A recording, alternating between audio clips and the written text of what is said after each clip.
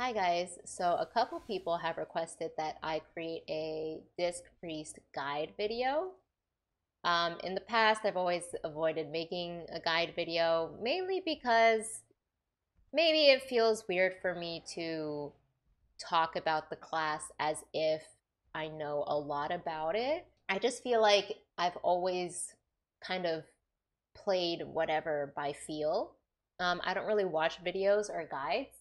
I do read a little bit, but for the most part, I've always kind of just played how I do. And I guess for people to ask me to put all of that into a video feels very official, but I think that's a stupid way to view it. I wrote down some notes, but hopefully I can come up with some other ideas as I'm talking through. So, one of the first things I definitely want to mention, and this is actually number one that I want to mention because I feel like there are still so many players in this game that don't know how to dispel debuffs.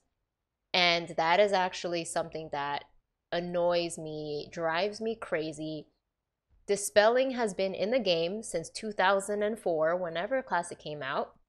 And for some reason, 17 years later, people still don't realize how valuable Dispelling is. So I've been in plenty of groups with a healer or even DPS that don't use their Dispel.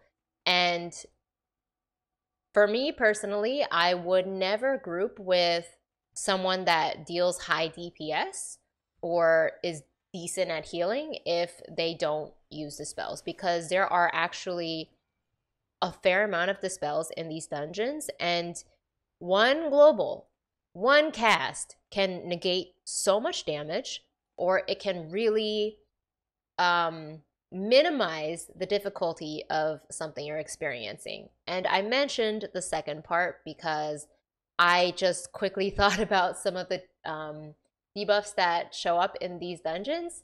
And I will say that off the top of my head, a lot of them, as magic debuffs, a lot of them are dots.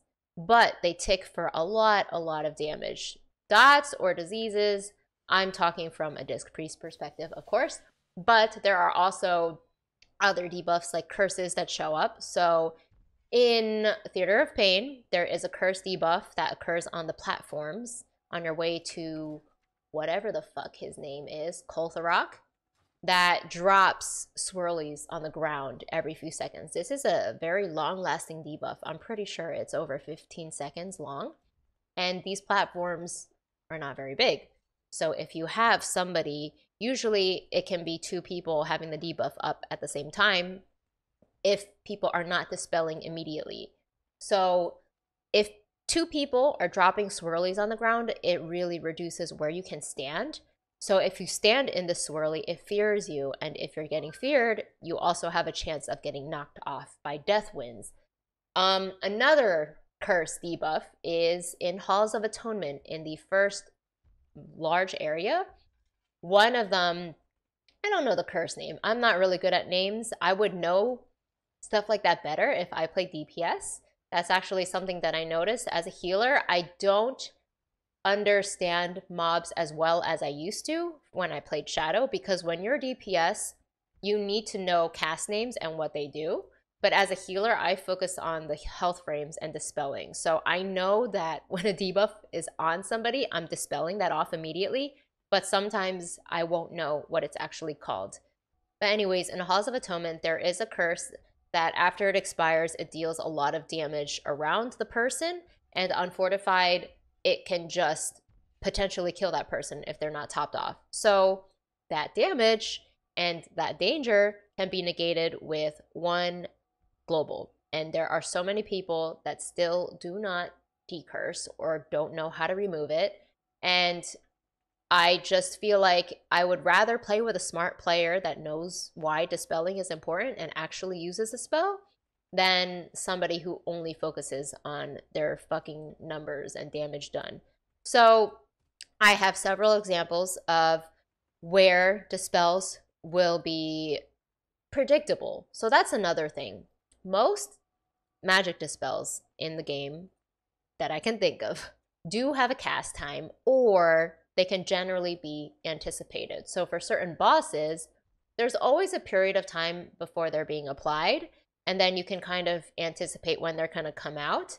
So a good example of that is Koltharok. So it's called Phantasmal Parasite, and on tyrannical weeks, or just in general, I would say even on fortified weeks, if you're doing a higher key, this deals a lot of damage. So you want to dispel it off. So as a priest, I always mass dispel anytime there are 2 or more people with a magic debuff on them. So for this boss, I would say mass dispel can be used for every other phantasmal parasite. So when you're doing this boss, the first one goes out a couple seconds after you pull the boss. And I always try to tell the DPS in my group to please stand on like the same side of the platform, because if people are standing at opposite ends of the platform and I'm trying to mass dispel, then I'm not going to reach them, and that's just pointless. There's actually very little reason to spread out in that place. The only thing that drops on the ground are the hand grabby things, and they don't take up a lot of space. So just standing in the same area makes mass dispelling so easy, because there are times where I would rather not actually need to look at positioning. I want to just be able to press mass dispel, kind of put myself in the border of where I'm dispelling, and just assume that I'm going to get 2 people.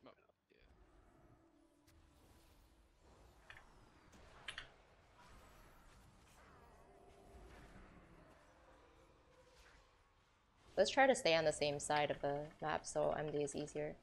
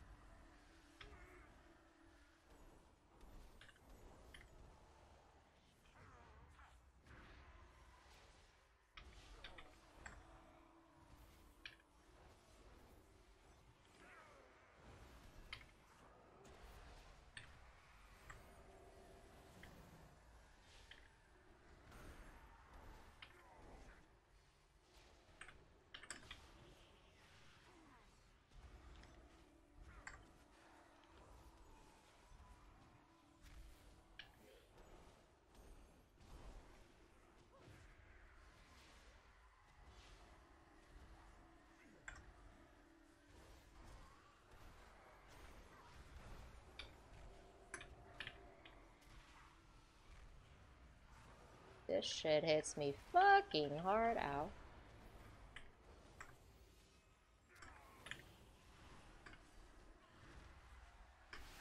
Holy shit. 10k blast?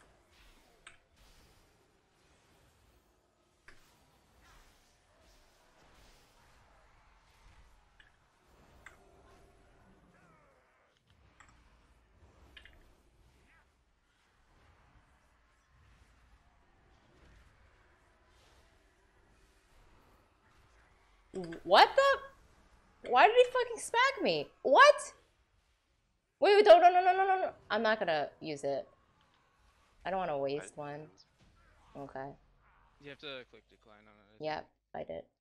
Having Mass Dispel is amazing. I love having it because anytime I see 2 people with a magic debuff out in my group and I cast a Mass Dispel, I just feel like immediately so much pressure has been lifted. Aside from instant casts like that one, there are a lot of bosses and mobs that cast something that you can anticipate it. So for example, in the other side, when you're doing the hallway leading up to Hakar with all the trolls, the Hoodoo Hexer casts Hex. I always put him on focus. I also tell my DPS and tank if we're all in Discord, or I'll type it in chat, and if they don't listen to me, whatever, I don't care. But I do want to emphasize that you don't need to interrupt Hex. I would rather you use your interrupts on damaging abilities, because Hex is something I can always remove, no matter what. If it's casted on me, you Shadow Word Death when the cast is about to end. It'll break you out. If it's casted on somebody else, you watch the bar, and the moment it ends, you dispel the person. So they're literally hexed for a fraction of a second.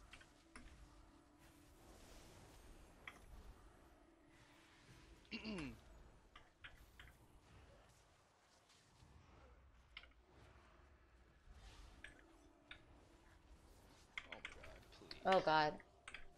I got that, you motherfucker. Sorry. Can I eat a buff that doesn't? Oh, shit. Wait. Shit, what's going on? No, the ghost was out and he was like running towards me. I was like, shit. Yeah. Yeah, he almost smacked me with his ghostly right? hand.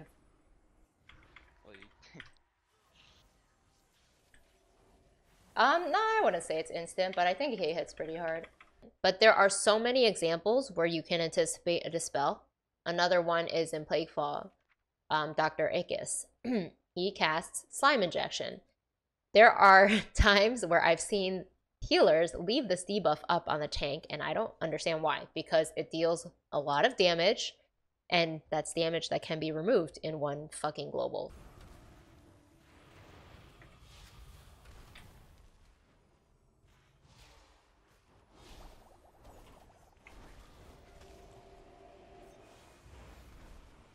Man, these bosses take a long time. Impressive dispel speed there. Oh, I set him to focus.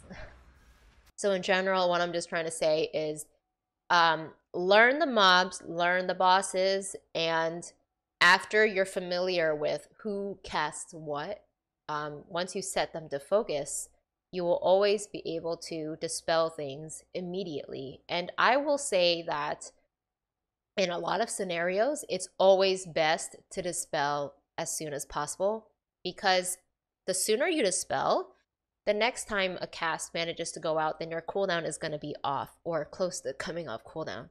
But if you dispel maybe 4 seconds into the debuff, then some damage was already done. And then I feel like by the time you dispel it, another cast has already been going out. I just feel like the sooner you dispel, the sooner you can keep staying on top of that cycle of debuffs being applied to your group.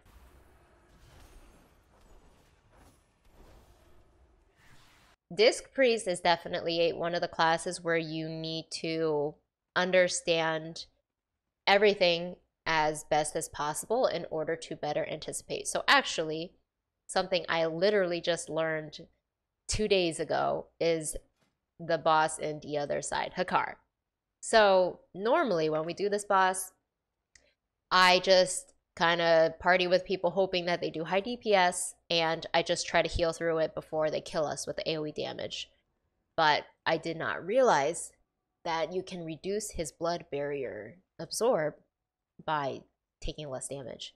And as a Disc Priest, that's very, very good because we have Rapture. So in one of the runs that I did recently, I asked my party members to tell me when blood barrier is about to come up, because I don't use DBM, and I covered the whole party in barrier, and his blood barrier ended up being very small. So being able to know mechanics like that is very, very important in being able to stay on top of things, because Disc, for the most part, generally needs to be played proactive, I would say. Definitely, there are still plenty of times where I play reactive because I don't want to babysit the tank the whole time, in the sense that I don't want to be holding globals just to make sure I've started a cast when he takes a hit. You still want to make sure that you're using DPS in between for some atone heals. So something that I like to do is sometimes when DPS get hit by something, if I know the scenario or the packs that we're fighting, boss, whatever, and I know that there is no upcoming damage that is unavoidable, then I will try to use Atonement to heal them up as much as possible. I'd say in the hierarchies, I'll probably try to mend them over 50%, but then for the rest of that, I want to try to use Purge or my DPS spells to heal them, because if you spam Shadow Mend all the time, you are going to go so quickly. So you have to be careful about that. Although, at the same time, at higher keys, I have learned that you're literally spamming Shadow Mend all the fucking time, and it sucks. But just still, you need to use your best judgment and figure out, like, can I afford to not top this person off right now? Sometimes, obviously, you can. I was doing Spires of Ascension yesterday, and on the third boss, he casts Purifying Blast on people, and that is something that inflicts initial damage, and then it's a pretty heavy dot on Tyrannical. So that is actually a really good example of what I'm talking about, because so when he's casting on somebody, I definitely want to make sure that they are above 50%, and if they're not, then I need to make sure that I have a Rapture on them. Otherwise, they'll be close to dying or they will die. So that's a situation where if he targets somebody, I want to make sure whoever he's targeting gets a strong heal or a direct heal like Penance and Shadow Mend right away instead of just trying to use Atonement. But on the other side, once the dot is about to fall off, then for that person, even if they're not topped off, I will toss a shield onto them, just making sure that they have some sort of atonement, and then I will try to let Purge heal them up or just my random DPS that I'm able to throw in.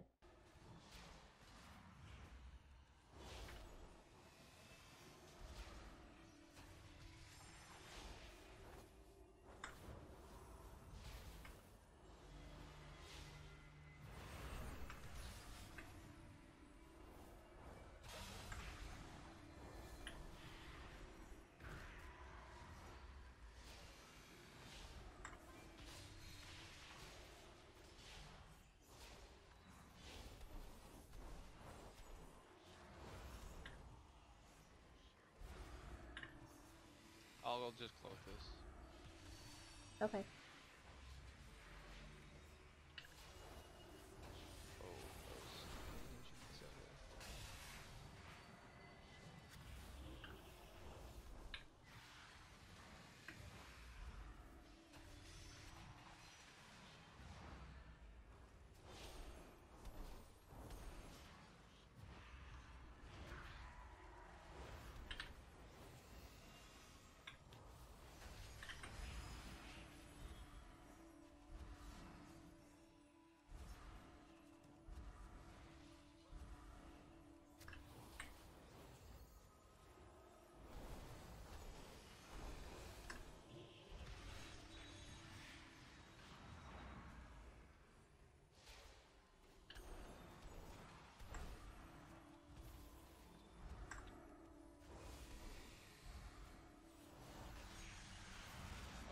I wonder if you can shadow meld that too.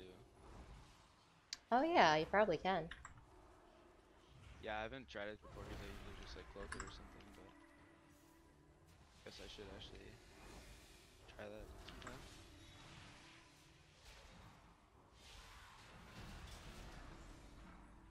So I know that some people will probably think about the times where they're healing a tank and they feel like they can't do anything but spam Shadow Mend on them. And I'll say that I have definitely had times like that before as well. In those situations, honestly, I don't understand tanking very well, or I don't know other classes very well to be familiar with how they could be using their cooldowns, or maybe they're not using them correctly. But there are some tanks where I have to spam Shadow Mend on them, and it's miserable. When it comes to tanks like that, it's very difficult to play your class to the fullest because you're not able to actually take advantage of your class. You can't actually DPS heal or atone heal much at all if they're getting chunked so hard that all you have to do is spam Mend on them. So if you come across tanks like that, there's not much you can do because it's probably their playstyle, and in that case, they are probably better suited partying up with a different healer of another class, perhaps. Anytime I've come across tanks that get chunked like that, or where I feel like I can't use a global on anything else but direct heals on him, I try to avoid doing consistent runs or keys or continuing to party up with them because it doesn't make sense, right? I am unable to play the way that disc should be played, and in that case, it's just not a good fit. Another quick tidbit that I wanted to mention that is something that can be taking advantage of utility more is Leap of Faith. So Leap of Faith is definitely a fun spell. I always like to use it, but I actually feel like players having that awareness to properly Leap of Faith people to keep them from dying, that is a pretty big game changer, because I've been on the receiving end of that myself. And whenever that happens, I'm just super grateful, of course. So there's a couple of places where Leap of Faith will definitely matter. So one of them is the boss in Theater of Pain, Zav. So sometimes if people are kind of positioned badly during one of his half platform splitting chops, I don't remember what it's called. Okay, so sometimes people might just be standing in a bad place when it comes to massive cleave, and depending on what their class is, they might not have a way to quickly get out of it in time. Plus, there may be times where the banner was left up for a little bit too long and they're still a little bit slowed. So when it comes to stuff like that, if you can be aware of who might be lagging behind, casting Leap of Faith on them is always a really, really good choice to make. Other places include on the way to Kolthrok, like I mentioned, the Death Winds. There's always people that get knocked off by that, so watch for that and save them if you can. Another good one is the Eruption in the other side, cast by the Death Speaker on one of the main platforms before you go into the individual sides. It's just that large purple conal that he casts, and people can get hit by that sometimes, and if they do, it's usually a pretty big knockback, so they'll get knocked off and die. So if you see that, if they don't die from the damage, save them. And the other one that I can think of is on the way to the last boss in Mists. Those green swirlies on the ground, they explode for a lot of damage, and then they knock people back. People will fall off and die, so save them from that. So Boon is something I am definitely still getting a better hang of. Right now, I feel like most of the times that I use it, I'm using it on Prideful, which is actually super, super helpful. I really like using it on Prideful right now. Maybe it's not that great for a damage boost because the AoE damage from that can be really great on certain packs, but I've been varying between using it on packs and using it on Prideful, because Prideful damage, it can be overwhelming sometimes, and I really don't like getting to the point where you have to individually mend people. You're just barely staying alive at the end of it. Yeah, no, actually, perfect.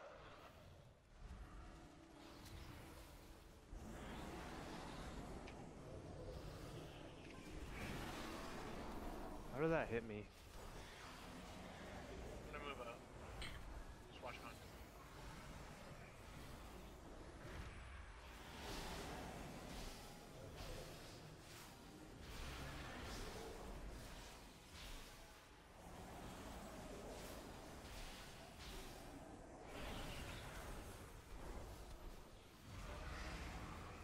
I try to avoid using too many cooldowns on him, because usually he is spawned right before bosses, and it really, really, really sucks having no healing cooldowns, and then your DPS are holding all their cooldowns, so the Pride dies slowly. But Boon has been working out so well for that, because Ascended Blast is a really strong single target spell. Naturally, Ascended Blast already heals one person on use, but then you get additional atonement healing for everybody else. The main annoyance, I suppose, when it comes to Boon is I either have to use 2 Radiances to make sure that people have atonement during the entire duration. Like, I will cast Radiance just before I use Boon, and then just before Boon is about to end, I need to Radiance again because it's about to fall off. Or I could try to individually Power Word Shield everybody, but I don't know. I haven't really tried that much, because I tried to save Boon for the latter half of the Pride. Like, I don't want to use it at the very start, right? Because that's not when healing is rough. I try to use it at the end. But I'm still playing around with it. The fact that it does give you movement speed, I want to try to use it for more movement times in boss fights. So actually, third boss, in Sanguine. The times where all the swirlies spawn on the ground and you have to dodge them, that's a really good time to use the spell for sure, because you get movement speed, and then you get to cast the blast in between your casts, and it'll heal people, because during that time there's a dot going off as well. Another thing I would like to recommend is to get used to using your defensives instinctively, or your cooldowns, basically. So for me, I feel like I use Desperate Prayer anytime I take a large chunk of damage at a time. It's a pretty short cooldown. It's only a minute and a half. So I like to use it very frequently. Sometimes when I die without using it, it pisses me off because I want it to be such a natural reaction for me to take damage and I'll instantly press Desperate Prayer. But another thing also, if people are interested in pushing higher keys or just like trying to play better, is using potions, right?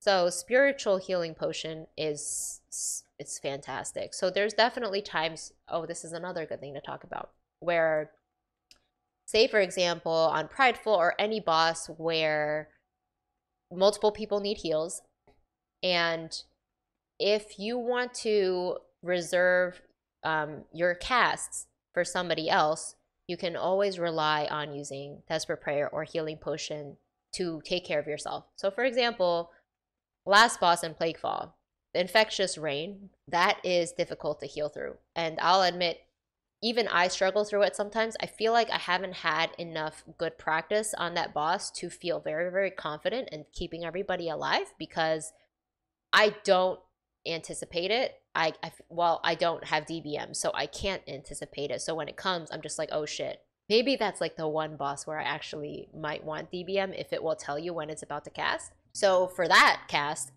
multiple people in the party are taking a lot of damage and they're getting low. Even though for that specific instance, I can Dispel Disease. Usually I Dispel at 3 stacks, and then the last 1 stack really shouldn't kill me if I was topped off beforehand. Say that we're both really low and I'm like at 20%, so is my party member. I would just spam Mend on them and then use Healing Potion on myself. There will be times where you need to prioritize somebody else to keep everybody alive. And if you have stuff available to you, like File, if you're a Kyrian, or a Healing Potion, or if you have Desperate Prayer that you can use on yourself, then you can afford to dedicate your cast to somebody else while keeping yourself alive. Also, if you are having mana issues, then I would recommend you avoid casting Mind Blast unless you need it for AoE healing, because it's actually a fairly expensive cast, $12.50, whereas Smite is like $400. Oh, it's $200. Holy shit, so cheap.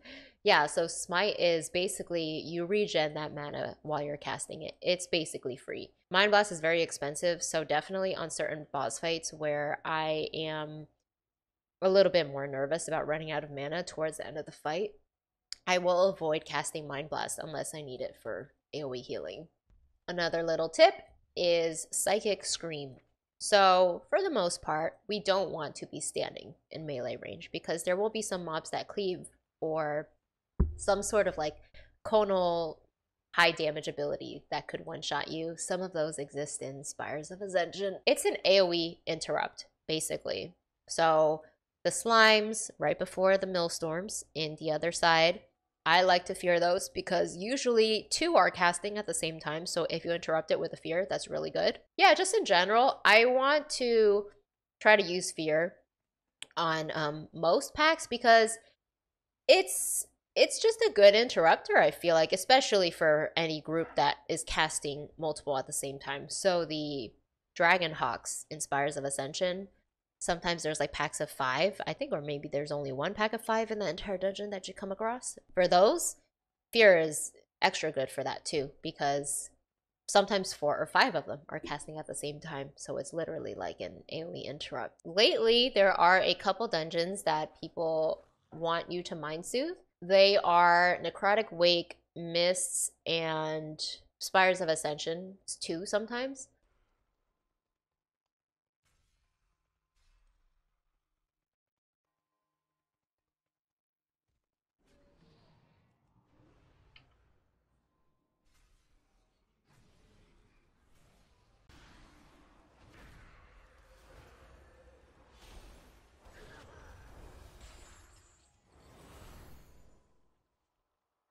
Reese, could you soothe that?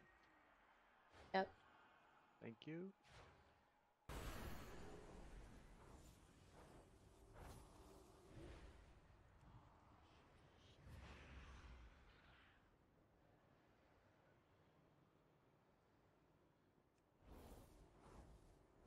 Just something to be aware of, because I would say there are plenty of people in this game who do keys with people and expect other people to be mind readers. And yeah, sometimes people won't know these things because they don't run the keys all the time and whatnot. So that's just a tip for you. For Mythic Plus, Mind Soothe is used a couple times. Another tidbit, because I really like to use my entire kit. For some undead that can't be feared for interrupting casts, you could shackle them. So I think the only example I have of this is in Theater of Pain. When you're on the way to Gorechop, there are those jumping guys that cast like Withering Discharge or something. That's a large AoE damage done to the group. So if you don't have interrupts available for it, you could always shackle the mob to interrupt the cast. And yeah, that's just super useful and another type of utility that you can do. For barrier, I would say that one has been a little bit difficult to use, but I think that's also because I tend to think in a very efficient way. So sometimes if I'm using barrier just for the tank on trash, then I feel a little weird about it. But actually that's kind of stupid to say, because usually when I use barrier, I will always intentionally stand in it no matter what. There's been a couple times where I would do runs with DPS that are 2 steps away from the barrier and they don't move into it. That definitely drives me crazy, because it can really help out your healer sometimes when you move into the barrier. All right, well, that's good. There is a way for me to show overflow. That's gonna be, so what I'm trying to say is that it is super useful to show absorbs with your unit frames, because something that I was doing at first that was pretty wasteful in my opinion is I would just use barrier.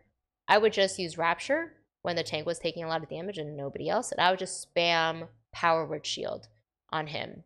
But I feel like it would be better for you to see the absorbs and only refresh the Power Word Shield when most of the shield is gone, instead of just spamming it, because it could be a waste of mana. And I just feel like whenever I'm doing hierarchies now, I'm trying to be more careful about my mana, because there's not a lot of time to drink. And yeah, I just don't want it to be low on mana going into a pack that leads into Prideful or any of that. So yeah, it's really hard. I feel like it's difficult to say exactly like how to play this. So that's why I'd rather just give you some tips like this and advice. Everybody has their own playstyle for sure. So I would say you should never lose your own playstyle. You should just focus more on improving certain aspects that tend to escape you more often. And definitely try to work on your reactions to things. So I do think that sometimes if I'm really on top of things, it's usually because my reactions are fast. So sometimes if a tank randomly gets chunked really hard and I have Rapture off cooldown, there are times where I react appropriately and there are times where I'm slower to react, because sometimes if it's really unexpected, I'd be like, holy shit, let me start casting this Shadow Mend, and sometimes during that cast it's too late and they'll die. Whereas if you see that chunk and you know Rapture's off cooldown and you immediately cast Rapture before you starting a mend, then that could be the main difference. So stuff like that always becomes more muscle memory for you through practice. So you could watch this video and you could remember my tips, but it's not gonna matter if you don't actively try to apply them to your play. I actually recently went Night Elf, and sometimes I'm not really sure if I like it. I mainly did it because it felt like there were not as many stuns in these dungeons as before. But the funny thing is, right after I did that, I was doing a Theater of Pain and I got stunned by that one mob that channels on you. and nobody was interrupting it on me, and the tank died because I couldn't heal him. So times like that, I definitely miss being human. But I feel like the main thing that I need to still get used to, I'm definitely not shadow molding much at all.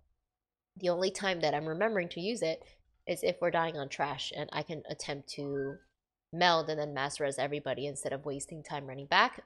But for bosses, I definitely want to get used to melding casts more because right now I'm not doing it at all.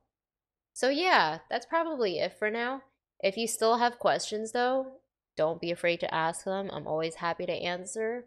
And if there's anything more specific, I guess, that you want to know, feel free to ask. And if necessary, I can definitely make that into a video. But yeah, thank you so much for watching, and I'll see you guys in the next video.